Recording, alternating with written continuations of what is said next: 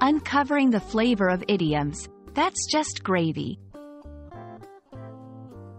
Hello everyone, and welcome to today's English language learning video.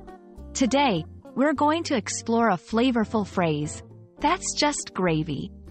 This idiom can add a dash of fun to your English conversations, and I'm here to help you understand and use it correctly. Let's dive in.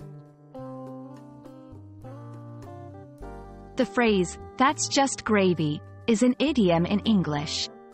An idiom is a phrase where the words together have a meaning that is different from the dictionary definitions of the individual words.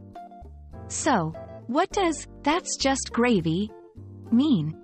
Essentially, it refers to something extra that enhances a situation, but isn't necessary.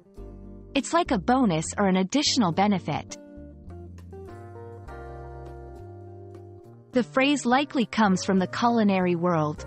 Gravy is a sauce made from the juices of cooked meat, often served with the meat and potatoes.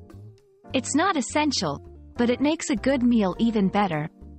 Similarly, when we say, "that's just gravy," in conversation, we mean that something is an extra benefit on top of what was already good.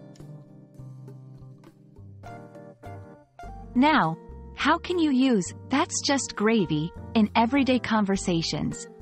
It's best used in situations where you receive something extra or unexpected that enhances your experience. For example, "I got a raise at work, and the extra vacation time?